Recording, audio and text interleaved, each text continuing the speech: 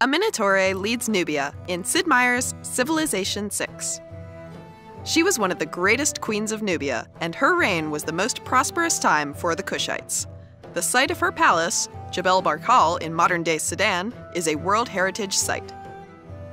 Nubia's unique ability is Ta Seti. They get bonus production towards ranged units, and all ranged units gain combat experience faster. Mines give bonus production over strategic resources, and bonus gold over luxury resources. Their unique unit is the Pitati Archer. This ancient-era unit is stronger and faster than the archer it replaces. It upgrades to the crossbowman. Nubian pyramids are their unique tile improvement. These require masonry and must be built on desert hills, or floodplains. They provide faith and get bonuses based on adjacent districts or food from city centers. A Minotaur's ability is Kandake of Merowe. She gets bonus production towards building districts, which is further improved if there is a Nubian pyramid adjacent to the city center.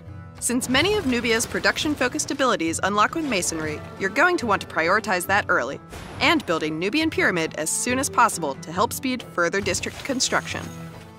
Your Pitati Archer will help protect your territory as you set up early, and ranged units will always be the core of your military strategy with a Minotaur. Will your people's prosperity be your legacy? How will you lead Nubia in Sid Meier's Civilization VI?